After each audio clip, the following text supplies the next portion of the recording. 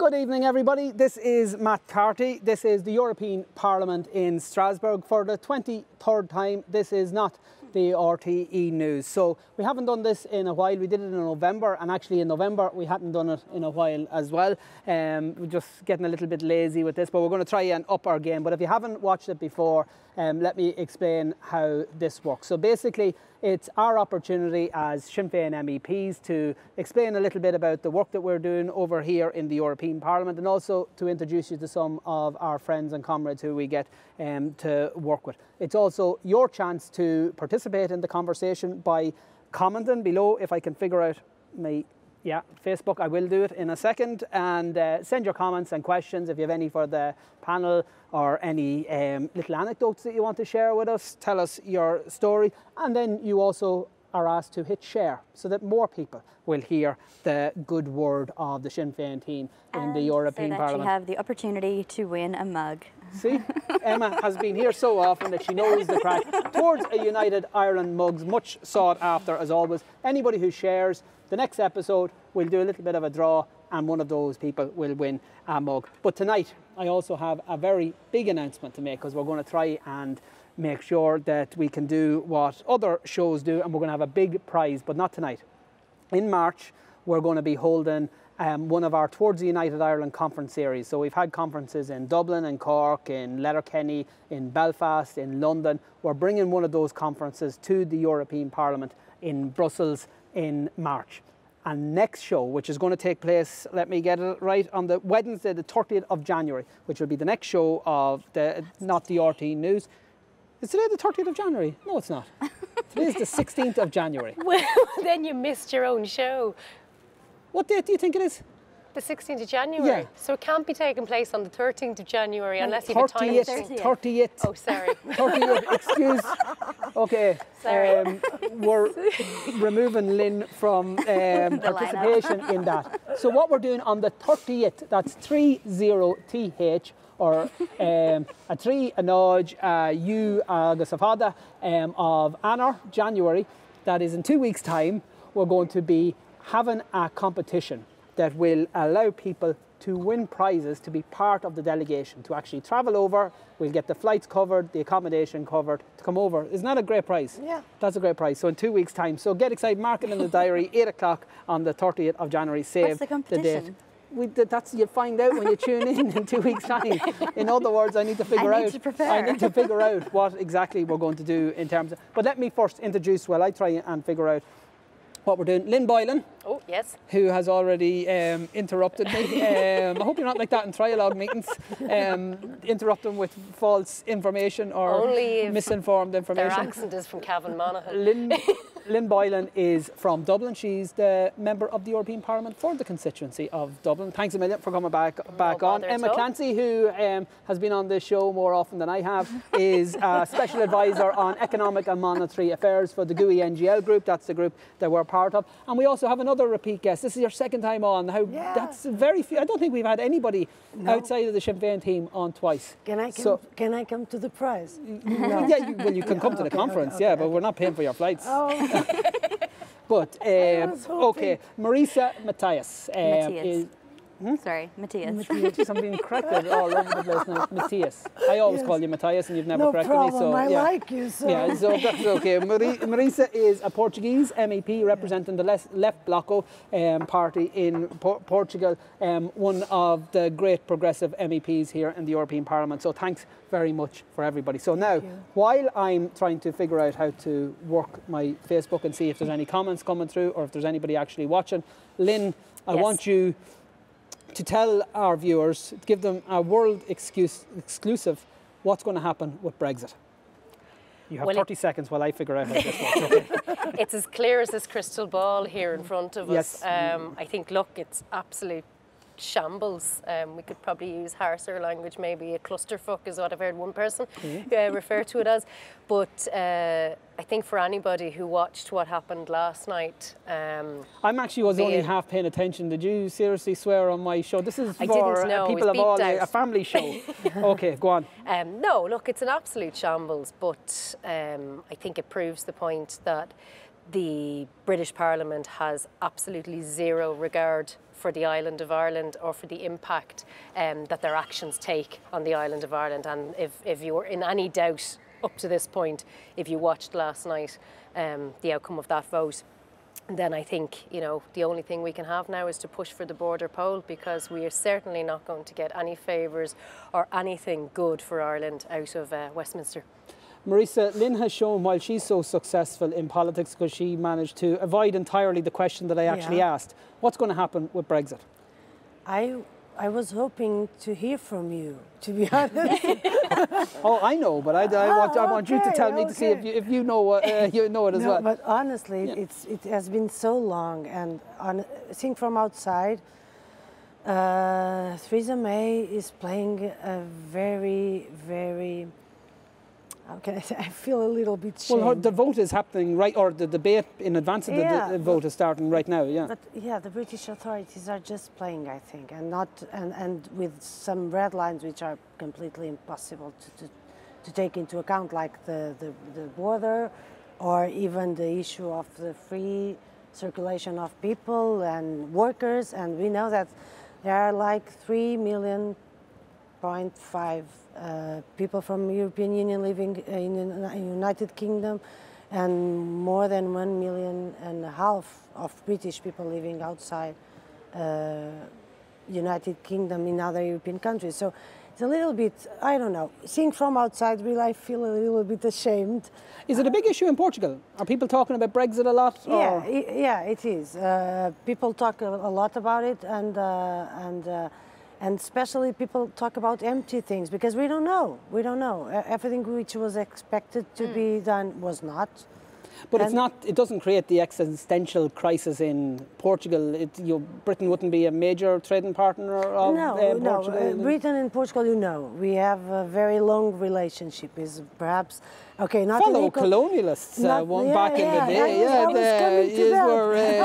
You were invading countries around the same time. I was trying to find the time, you know, to say that exactly that. But in any case, that means also that there's a huge Portuguese community in the UK. Really? Okay. Yeah. And of course it is a subject because of that, because especially... Their rights in terms, okay. Yeah, and especially in the national health system in the UK, there are a lot of nurses and practitioners from Portugal. So yeah, there's a concern mainly due to the high level of Portuguese people living in the UK. Okay, is there going to be a second referendum? Let me answer the first question you asked everyone else first. Which was what's going to happen. Yeah, exactly. So is there going to be a second referendum? I think that Theresa May will win the no confidence vote. And why wouldn't she? Yes. Yeah, from if you're... Yeah. I think there'll be a big... Who wants to do her job? There'll be a big intensification for an extension of Article 50 and the March 29 deadline. I think she's only... So you reckon the British government will make an application to extend Article 50? No, I think that there'll be a lot of political pressure, particularly from the Labour Party and others, and forces within the EU for an extension of Article 50 of the deadline. I think that there's going to be. I mean, she's only postponing the inevitable. I think there needs to be a general election, and I think that the real politics and the real interesting, fascinating discussions that are actually happening now are taking place in the British Labour Party. Coming in with our Corbynista propaganda here, general election. What difference would a general election make? Even with the Labour Party, their position is... What is their position? Well, they're going to negotiate a better deal. They're going to negotiate a softer Brexit. I think the idea of the single market and the customs union is, and that's what they would go to the electorate with. But I think it's like you've got to caution about predicting anything, because I think at this stage now everybody has said so many things and just been proven wrong. Yeah. But yeah, she's going to win the motion of no confidence. Nobody in the Tory party wants to be in her position, because they know, even though they won't admit it, no one is getting a better deal with those red lines. If you go in with those red lines, you're not getting a better deal than what Theresa May got.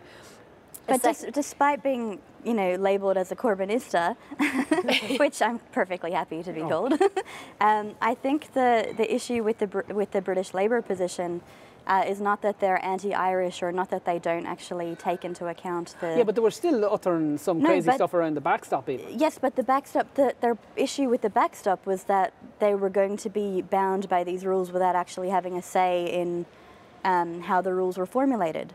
And so that wasn't necessarily a thing of saying we don't want to, you know, we want to get rid of the backstop completely. It was more a matter of saying we want to do this in a different way where we still have a voice if we're still going to be part of these structures. Still a bit fucking hypocritical. Absolutely, absolutely. And obviously, in terms of our priority has to be, you know, absolutely no backsliding on the backstop, and that, you know, that needs to be the position of everyone in Ireland, like every political force and every political party.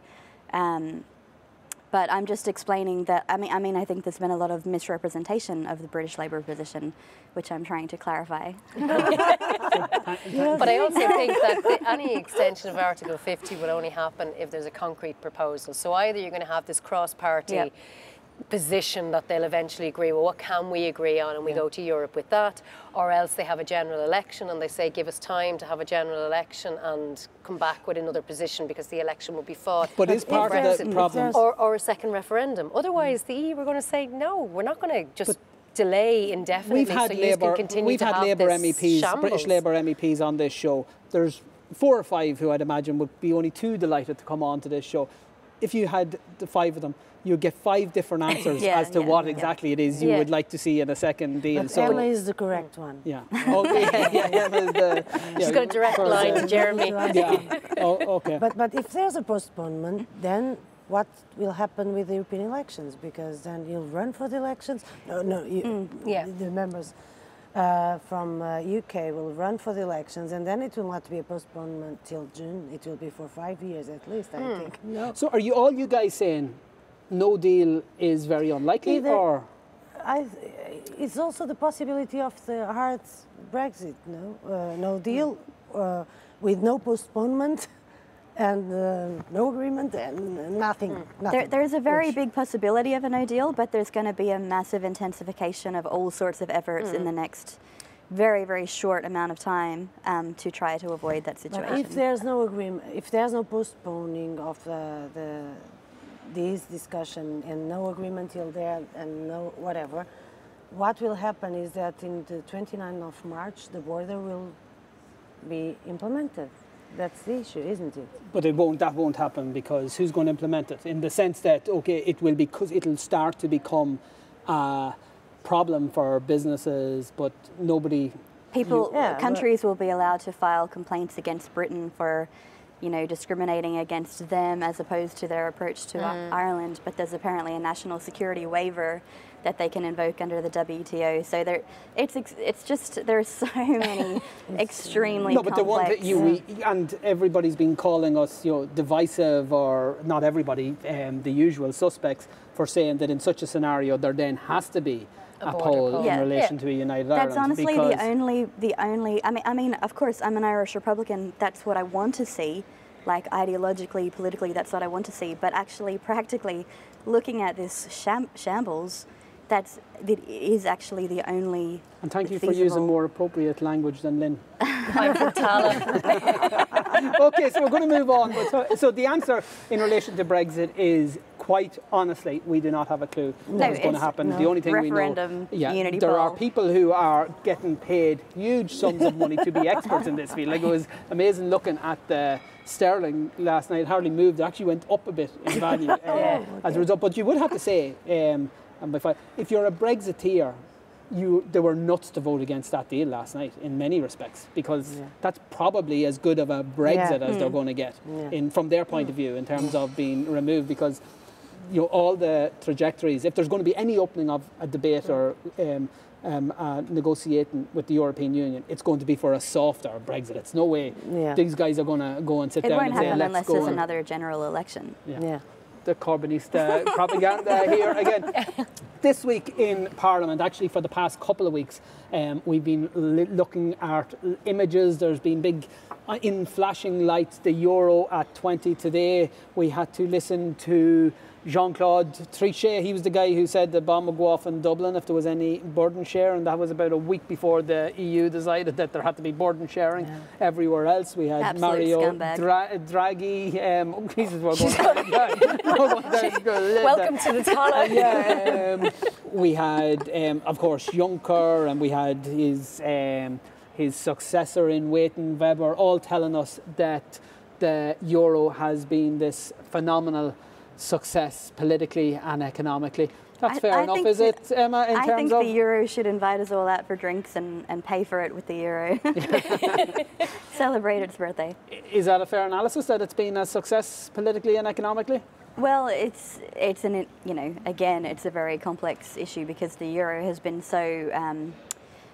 the impact of the euro has been completely different on different countries and on different groups of people. And so, for example, you had people in Ireland and Portugal and the so-called periphery who view many of whom view the euro as this very positive thing because it meant a massive expansion of credit, which then, you know, raised living standards and basically prompted the Celtic Tiger and all sorts of things. But I think what we can say is that 20 years after the creation of the euro, the fundamental flaws in the way that it was structured became very, very clear in 2007, 2008 during the financial crisis, and pretty much nothing has happened since then to actually resolve those contradictions and those problems that will help prepare us for the future inevitable crisis, which is coming in, you know, the next 3 years or so because of the massive level of over-indebtedness of the economy in the world. Has the euro been a success from a Portuguese perspective, Marisa? It depends the Portuguese people you ask. Okay. For me, no. For me, okay. no. And why not? No, I think that not even those who were here celebrating, Jean-Claude Trichet, Mario Draghi, not even them believe it was a success. And Mario Draghi's from Italy. Yeah. You know, he's of course claiming no. the euro has just been this great success. Perhaps the secret issue about euro, which brings everyone to say, okay, at the end it was more or less a success, is because nobody expected it to be. Want breaking news? Breaking news. I should get a sort of a thing. Breaking news. No, I have breaking news. Oh, sorry. Theresa May has won by 325 to 306. No, thanks to Scribbler scribbling for what a that update. Yes. So, sorry, my apologies. Let's go back to the euro. All of our predictions were correct. Yes, spot on. Okay. No, so go back to the euro. I was saying that when the euro was introduced, there were several people saying that it wouldn't last not even 10 years. It was impossible because we don't have a proper budget which can accommodate a common currency. And also because of all the faults that Emma was referring to, but mainly the limits that we have concerning the ECB and all these issues and the obsession with inflation. We say, do you say? Issues and all these things. Okay, is not prepared, and after the crisis or during the crisis, which was never properly solved, Mario Draghi moved in a way to save the currency. That's completely true. But if we face a new crisis, I don't think that it will survive. To be honest, because what was his quote that he basically said? You know, the whatever needs to be done whatever it takes to save the euro, that was going to be done. Saying whatever it takes. And if that resulted in hundreds of thousands of more people living in abject poverty, that was a price they were willing to pay. No. That particular quote was about creating a new monetary instrument, which has actually never been used. Okay. But the fact that it got the backing of the German state, the fact that Mario Draghi was able to convince Germany to say, okay, you know, we'll back this extraordinary monetary instrument, that was what saved the euro from from total collapse in 2012. But the thing is, we still have the euro people who are, you know, going to the shop and spending their euros, it's notes and it's coins. But what the euro is at the end of the day is a system of rules. And so the worst, the euro is 20 years old, but you have to look back to 1992 when the Maastricht Treaty was basically created, the forerunner of the euro, and that was based on the politics and the ideology of that particular time, which was Thatcherism, Reaganism. And so we're stuck with this currency, which is this set of rules, which is based on outdated, provenly false, ridiculous... She's very intelligent, isn't she? Ridiculous notions about how a common currency should work. And so the whole project of the euro was to cause convergence across the EU. But it was a political project much more than an economic project. It was always about... Exactly. They knew that they could never, you know, just say, okay, all of the nations of the EU, now you're just one nation, so we'll create this common currency to try to be a backdoor to but a federation. The funny thing is, if you look at the omni-shambles, as I would use it to use more discerning language than some of my colleagues, of where the British are, if they were tied into the euro, it would be like a whole, you'd be able to use your own term there. It would be a cluster. But I think in one way, the countries which decided to integrate this common currency were those who had something to gain in a short period. For instance, for Italy, it was the magic maneuver to fight inflation, because they could not control at all the currency. It was crazy with lira. For Ireland, Portugal, and other peripheral countries, it was this capacity of having lower rates, and people could have access to things. But the real winners? Germany and France. Germany, the real loser was. But France also, because of in order to control and to give something to Germany, but mainly Germany, of course. Lynn, you're probably too young to remember the introduction of the euro, are you? Do you know what I remember about the introduction of the euro? The end of the penny sweet. Really? They still have cent They sweets, don't have penny sweets anymore. No, they don't. Well, you can't even get pennies or even 1 cent or 2 cent anymore. They got rid of them in Ireland. You can't get 2 cent change I anymore. had a job selling penny sweets. I remember getting a £1 off my neighbour for my communion and going in and getting 100 penny sweets. One of my all-time favourite memories. You wouldn't get that for €1. Yeah, so what does this... Okay, so from my perspective, I believe that signing up to the euro was one of the most economically stupid mistakes that lots of countries, including ours, made. For Portugal, it meant more divergence and adjustments through salaries and to labour rights and all the things. But nobody in their right mind at this point could argue that countries like ours would leave the euro either, because that would create huge financial instability as well. Yeah, I think we cannot... It was such a huge level of integration with the euro. I think it's the major integration level that you can get at the European Union. It's the common currency. So, of course, there are a lot of complicated issues if you decide to get out of it. But in a lateral way. In countries like Ireland, to walk away from the euro, you still owe the money. But you then owe it in a weaker currency. I think the real issue, I think you need to have an actual mechanism where you're allowed legally to leave the euro if you want to as a state, like you have in Article 50. I think without you need leaving the EU, though, overall. Yeah, I think you need an Article 50 to be able to exit the Eurozone. Not that I'm advocating anyone should do that, because I think it would be totally shambolic, it would be another disaster. But it would actually provide states like Greece, for example, in their situation that they were in, with some more negotiating power when they're negotiating with the ECB. But what really needs to happen with the euro is you need to have a rewriting of the rules. So you need to have flexibility mechanisms when it comes to, saying that all euros are equal, but some are actually more equal than others. Yeah.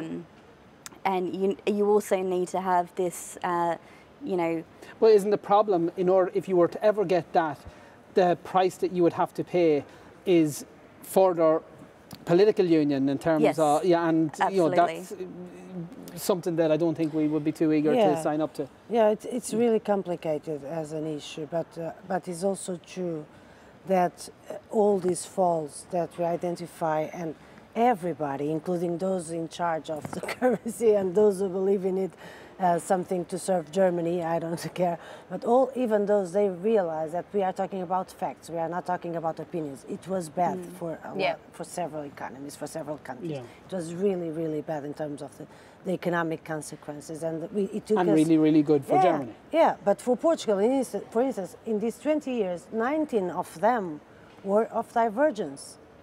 The last one was the only one that we didn't assist to a major divergence. But it has to do mainly with the policies which have been applied in Portugal by the government rather than the euro thing. But this is, I think this is actually the critical issue of the entire debate around the left's approach to Europe, because you have, on the one hand, I'll be quick, stop staring at your phone. No. You have, on the one hand, a demand by progressives for more economic integration, a deepening of the economic and monetary union, But they're saying it in a progressive way. They want to do this so that Germany's massive surplus can be shared and distributed to. But the thing is, I think the left needs to take a position against any further integration because in these circumstances, with these political balance of forces, all of that further integration, while in theory, in abstract economic theory, it might actually produce a more effective functioning monetary union. What it requires is a political trade-off where we have to give more and more powers from the member states. So you want a EU unemployment insurance scheme.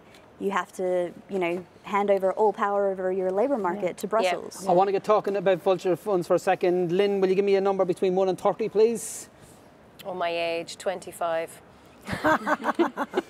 25, yeah.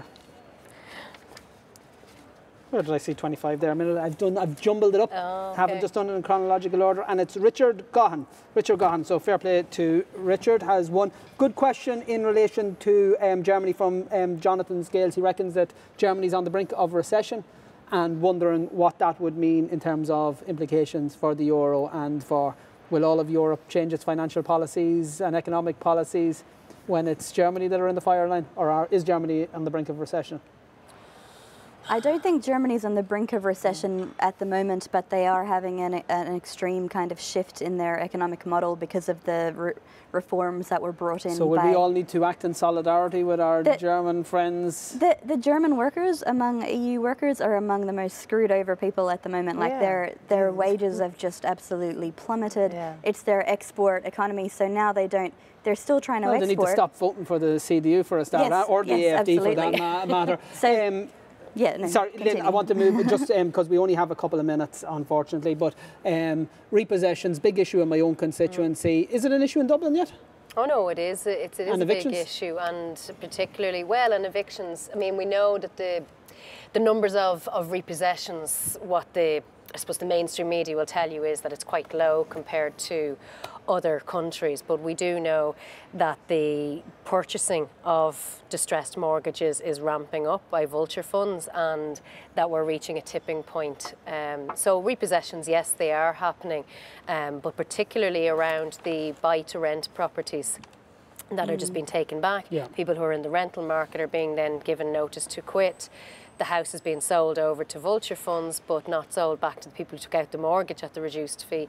So yes, it is a big problem, but it's not just Dublin. The housing situation at the moment in Ireland is a completely broken system at every point, from the public housing to the mortgages to the rental system. Everything is just broken about. So of course the European Commission are going to come in with a proposal for a directive that's going to improve the situation. Isn't that right, Emma? Yes, I like to call it the Vulture Fund Directive. I think Lynn is absolutely right, and you should actually devote an entire episode to talking about the housing crisis in Ireland. But this proposal basically is to replicate the Irish model, NAMA, a publicly funded bad bank, invite in the Vulture Fund, send in the debt collectors.